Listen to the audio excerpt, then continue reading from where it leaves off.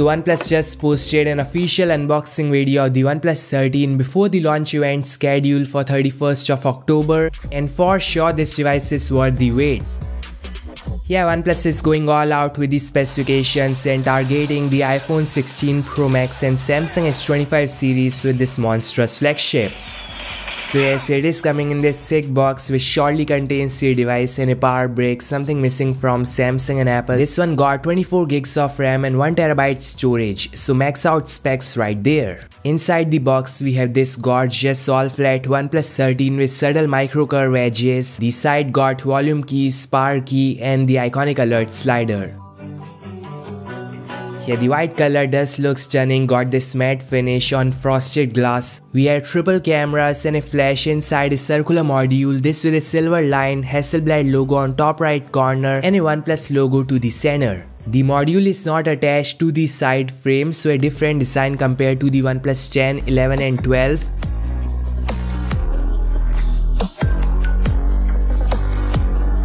The OnePlus 13 is coming with a quad curved display with no two-less side top and bottom chain similar to the Xiaomi 14 Pro. They'll be using the BOE X2 panel and that display is gonna be even more brighter with better colors and with better eye protection.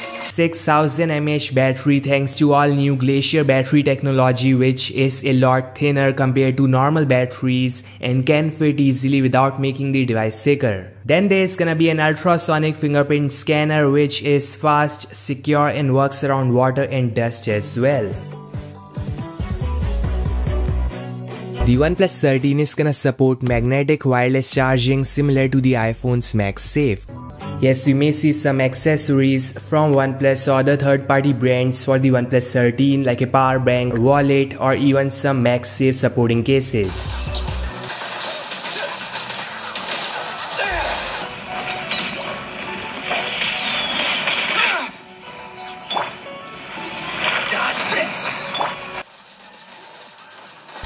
The best part is it runs on powerful Qualcomm 8 Elite chipset which is based on 3nm TSMC process. There's Orion custom CPU with 2 prime cores clocked at 4.32 GHz and 4 performance cores. So there are no efficiency cores this time, which is something you all should note. Qualcomm is promising 45% boost in CPU performance, 44% improvement in the power efficiency and 40% faster and power efficient GPU.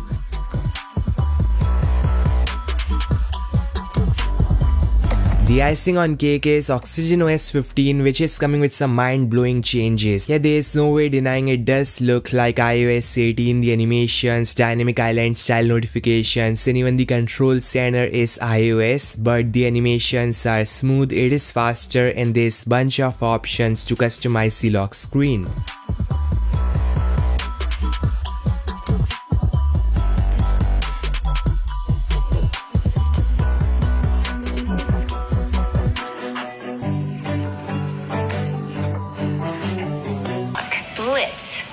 That's all guys, thanks so much for watching. Your thoughts in the comment section below and I'll meet you guys in the next one.